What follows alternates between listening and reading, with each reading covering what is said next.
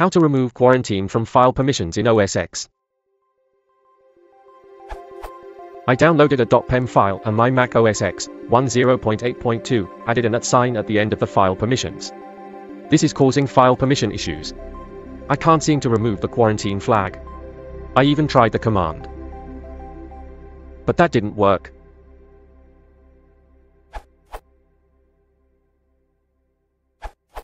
First, use lsl to see what extended attributes are attached to the file. Normally, a downloaded file will have zatters named com.apple.quarantine and maybe com.apple.metadata, com.